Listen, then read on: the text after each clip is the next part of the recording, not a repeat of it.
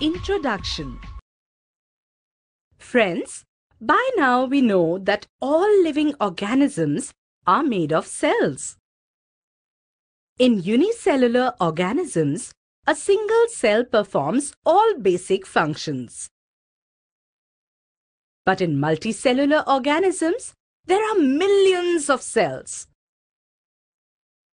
Most of these cells are specialized to carry out a few functions. In human beings, muscle cells contract and relax to cause movement. Nerve cells carry messages. Blood flows to transport oxygen, food, hormones, and waste material, and so on and so forth.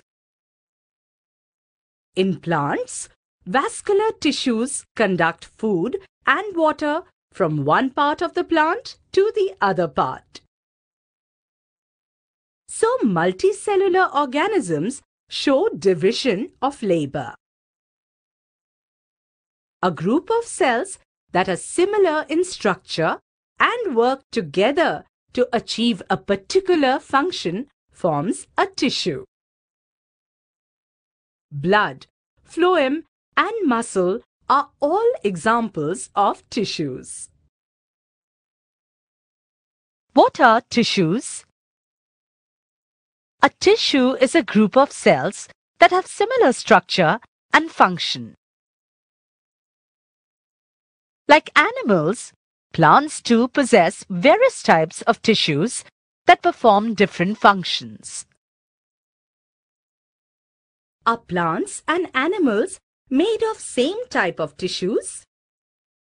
Friends, do plants and animals have the same structure? There are noticeable differences between the plants and animals.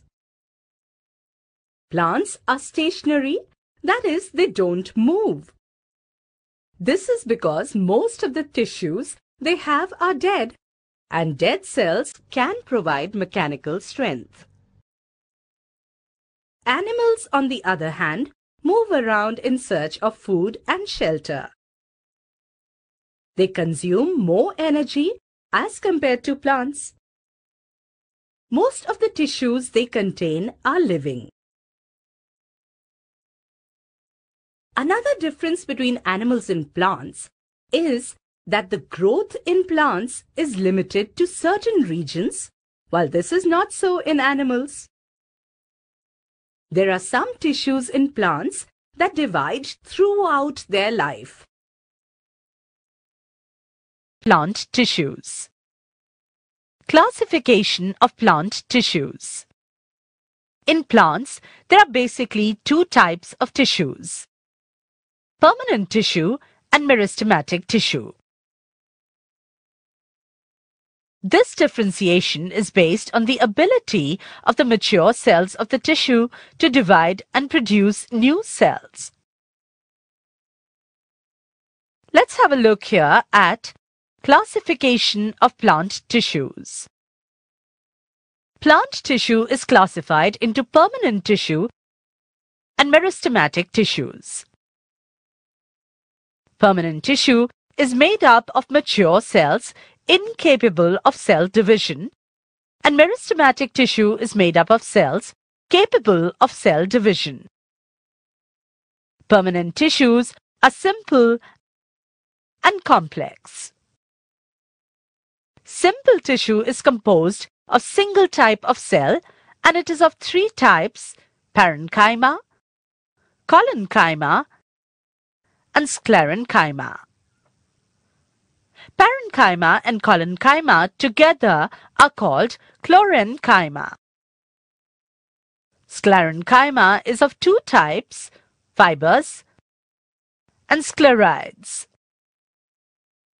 Complex tissue is of two types: phloem and xylem. Phloem consists of sieve tube and companion cell, and xylem consists of xylem cells and tracheids. Meristematic tissue is classified into three types: apical, lateral, and intercalary. Apical tissues are present at the tips of root and stem.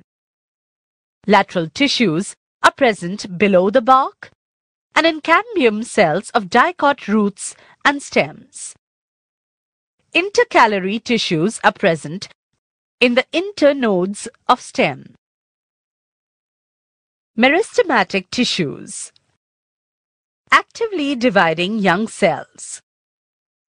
Meristems are found at the growing points in plants such as tips of roots, shoots, and branches.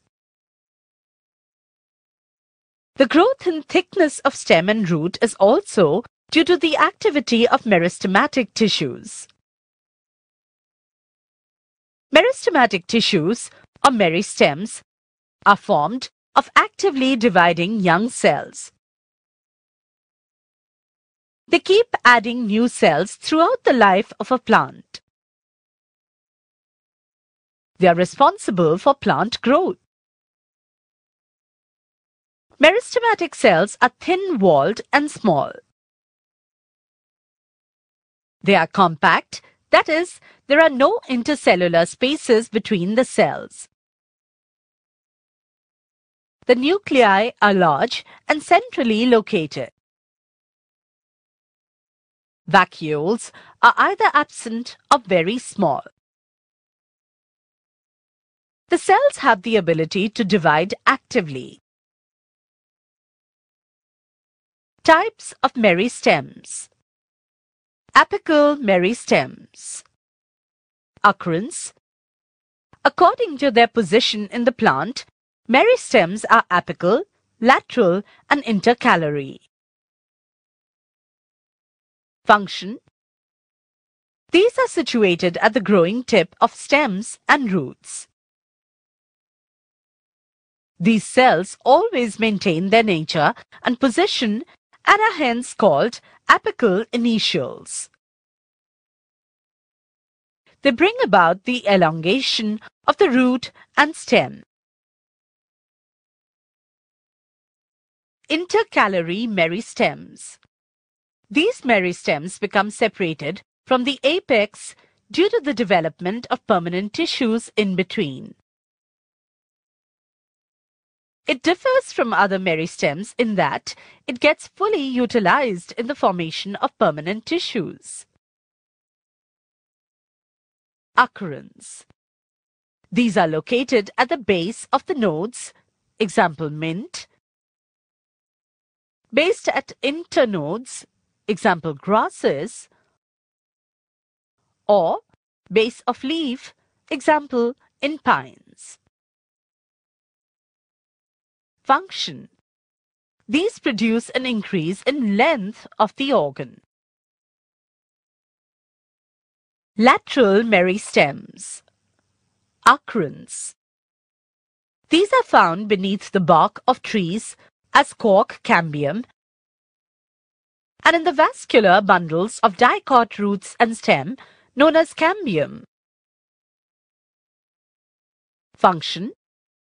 Lateral meristems causes the organ to increase in diameter and girth. Permanent tissues. Occurrence. Permanent tissues form bulk of the plant body. They are present at all parts except the meristems. Functions. Permanent tissues are formed of cells specialized to carry out different functions. These cells have different shapes related to the function they perform. They are derived from the division of meristematic cells. The differentiated cells do not divide. They may be alive or dead. They have thick cell wall and large vacuole. Nucleus is displaced to one side. Protective permanent tissue. Tissue with thick-walled cells. permanent tissues are made up of cells which have lost their ability to multiply. They take a permanent shape to perform some permanent function. They may be living or dead. According to the function performed, the permanent tissues are of three types: protective, supporting, and conducting. Supporting tissue. Parenchyma. Parenchyma is composed of large, thin-walled cells, usually with a single large vacuole.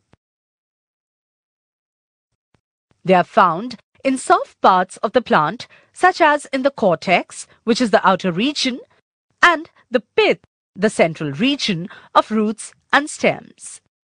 Have a look at the figure. These cells are living. They store food and also provide temporary support to the plant. Potatoes are mainly composed of parenchyma cells, as seen in the figure. Some parenchymatous cells, particularly in the leaf, contain chloroplasts. They then form a tissue called sclerenchyma. Now, chlorus means green. Sclerenchyma helps the leaf to produce food. Collenchyma. Collen means glue. Collenchyma is made up of parenchymatous cells which are elongated and are thick at the corners, as seen in the figure. It is found in the leaf stalks and below the epidermis of stems. The tissue helps to support the parts of a plant. Sclerenchyma. Scleros means hard. Sclerenchyma is composed of long, narrow, and thick cells which have become dead. These cells develop very thick walls due to the deposition of lignin. This tissue provides strength to plant parts. It is found in stems and veins of the leaves. The three categories, namely parenchyma, collenchyma, and sclerenchyma, are grouped as simple tissues, each being made up of one type of a cell. What are conducting tissues? Conducting tissues, also called the vascular tissue, provides a passage for water and dissolves materials to move up and down in the plant. The xylem and phloem are two types of conducting tissues. Xylem. Xylem cells are thick-walled. These cells are somewhat in the form of tubular passages, as seen in the figure. They provide for upward movement of water and dissolved materials absorbed from the soil by the roots to other parts of the plant. Xylo means wood. Older xylem tissue forms the wood and does not participate in transport. You can determine the age of a tree by counting its annual rings, which actually are the xylem rings. The xylem tissue consists of tracheids and vessels, also called tracheary elements and xylem parenchyma, respectively. Types of xylem cells. Tracheids are elongated dead cells with large cavities without any contents. They have highly lignified cell walls. They provide mechanical support by developing various types of thickenings in their walls. Xylem vessels or trachea are long tube-like structures meant for transporting water and dissolved minerals. Their cell walls are quite hard, thick, and lignified. Horizontal walls get dissolved and make a continuous water pipe. Xylem parenchyma consists of living parenchyma cells associated with the xylem. These cells serve for the storage of food, that is, sugars and starch, and also help in the conduction of water and minerals. Phloem. Phloem means bark. Phloem cells provide a passage for the downward movement of food manufactured in the leaves to various parts of the plant. They also provide for the upward movement of the prepared food towards the growing new leaves. The phloem consists of sieve tubes, companion cells, phloem parenchyma cells, and phloem fibers. The xylem and phloem collectively form vascular bundles. The veins of leaves are examples of vascular bundles. They are in line with the conducting tissues of stem and root.